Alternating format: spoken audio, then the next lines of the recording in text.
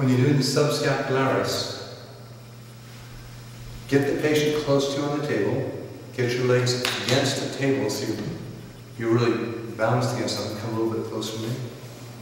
And then bend over. You're going to bend their forearm onto their arm at the elbow joint, and their arm's going to move up the table like this, flat. Don't pull it up like this. Keep it parallel to the floor, pulling up. So bring the arm up, put lotion in the armpit, reach behind the scapula and get your fingers wedged behind the vertebral border of the scapula. Fingers 2, 3, 4, and 5, so you can hold on to something if they're the right size. Get your thumb back in there, pushing down at the floor. Bend over, and then as you abduct your arm, you pull your thumb down to the inferior ankle. Keep the pressure on so you can actually clean out subscapularis. Do that 2, 3, 4 times so you feel your thumb start to sink in.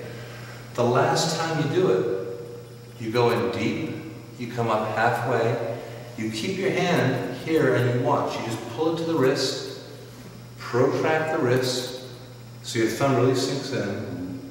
Pull the patient's arm across, have them hold their shoulder, and then squeeze with your lower hand in the subscapularis and just pull your thumb down, down, down, down, down, till you clean it all out. Okay, thank you.